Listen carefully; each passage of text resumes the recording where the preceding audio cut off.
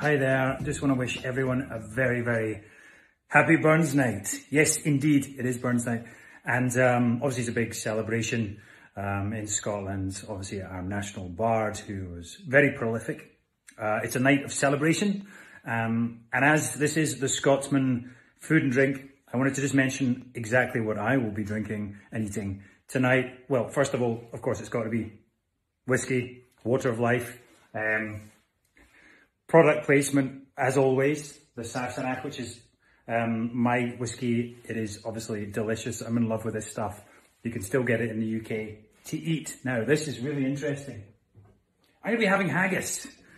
I've unwrapped them. I don't know which is which. These are the best haggis, I believe, in Scotland. They are McSween's. One is vegetarian, one is the real deal. The wee guy was running around the hills of Scotland earlier today, but he's now been wrapped up in one of these. Was very happy to do that. But I don't know which is vegetarian and which isn't, so that's going to be a surprise for later. Obviously, normally I would drink out of a quaich if there was people here. There's no one here, so I'm on my own. I might as well drink straight out of the bottle. And of course, you need Jamie's dirk to toast the haggis, to cut up the haggis. I will be toasting the haggis myself later tonight. So until then, Slán Java, enjoy, happy Burns Night.